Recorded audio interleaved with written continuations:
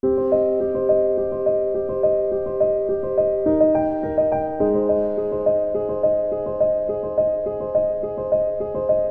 guys, Mitch here from MJB Seminars, where you liberate, empower and inspire yourself to be the greatest example of your creation. Now, have you ever asked yourself or wondered what a goal is? And I want to bust open that myth a little bit in terms of what goals actually are. Because most people think that when they set a goal, it's not something that's already within their sphere of influence.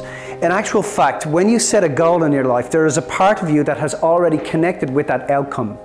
In terms of the universe knows that all your dreams and aspirations have already been fulfilled. And life is just a gap between having that first thought of what it is you want to achieve and actually fulfilling it and making sure that it comes into your life. But the question is, why exactly do we set goals? So one day, it's early morning and I'm pulling up to my office. I'm taking the things out of the back of my car and I look in through the window.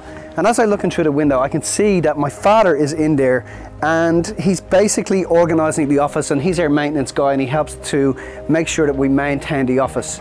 So when I walk into the office, my father is standing there and he's basically, this is my father by the way, he's basically standing and he's organizing some things. And he said to me something really important. He stopped me and he sat me down on the couch and he said to me, Mitch, have you ever stopped and had a look at what you've done? He said, look at who you are, look at what you've achieved, look at all the great things that you've done, look at how people, acknowledge you and talk about you. And I like to consider myself a humble person, and in actual fact he was right. I had never stopped to think about those things. I'd never stopped to look back on my life and back on what I'd created. And I think that it's important for us to understand that it's okay to look back on our lives, and it's okay for us to achieve our dreams and aspirations and look at how those dreams and aspirations have affected other people in our lives. In fact, I think it's imperative that we do that, because the more we do that, the more we stop and set goals and achieve them and then look back on how it has affected the world, the more we will feel inspired to continue to make a difference in the world. So this is my brother Ray. And this is us, if you have a look at this picture here, climbing a mountain called Mirror Peak. Now, in terms of our lives, one of the things that myself and Ray set out about doing was setting a goal to actually climb Mirror Peak. Now, here's what happened. We set that goal and we trained for years to be able to get ourselves up to the top of the mountain. Now, when we got up there, the reason we set the goal was not to look at how we were when we got up there, not to look at ourselves in terms of who we were for achieving that goal, but in actual fact to get on top of the mountain, to be able to look back on the world and look back on what it was we'd actually created. So this is why we set goals. We set goals to be able to look back on the world and look at what we've actually created. So here's the teaching point for today. I want you to think about, what was your Everest?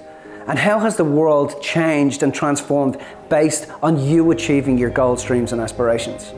I know that some of you have overcome illnesses. I know that some of you have overcome nasty relationships. I know that some of you have helped other people overcome things. I know that some of you have built a huge vision for your life and affected the world and continue to do so. But sometimes we just need to stop and think about our peak and think about our Everest and really look back on the actual things that we've achieved within our lives. So this is the message for you this week.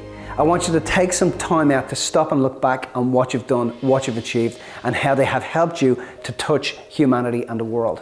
I know that you've loved this information. Please feel free to share it. Please feel free to tweet it. Remember, love is all there is. Love is the only way. Live your life inspired. Take care. Bye-bye.